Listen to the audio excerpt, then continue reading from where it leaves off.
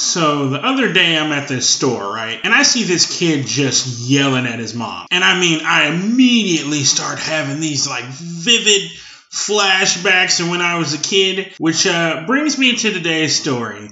The first time I got bullied. So back when I was in school, there was this kid named Mark. And Mark was a grade A Watch your profanity. Dude was always taking kids' money or taking their toys. Dude was just a blonde-haired Debo. Basically a bully. But most importantly, Mark was the first kid that I ever saw yell at his mom. It was the scariest thing ever.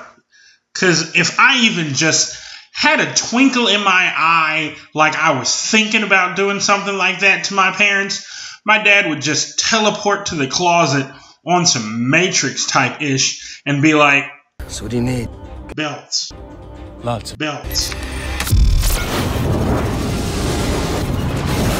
And come out whipping me like Django, okay? So clearly, Mark had no fear of the belt. So one day after school, I'm playing soccer with the crew, you know, because that's how we do. Mark is on the team playing against us, and I end up scoring a goal on him. Because I'm a straight beast, okay? So as I'm running away from the goal, Mark spits on me. Then I just immediately start to feel this rage boiling up inside of me. But before I could do anything, my dad shows up to pick me up from school. So I tell my dad the whole story, and he gives me some Master Splinter-like advice.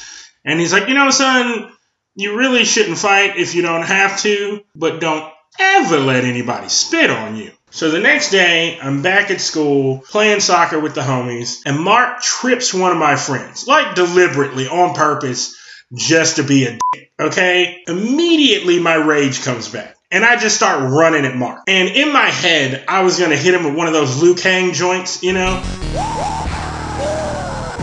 But at the moment, I was so excited that both feet left the ground, and I hit him with my first and only ever drop kick. Get that nigga. I hit this dude with just the pure feat of justice. You know, I had just UPS'd Mark some act right that was much needed. After that, Mark just kind of laid there. And from that day forward, he never really messed with me or my friends again.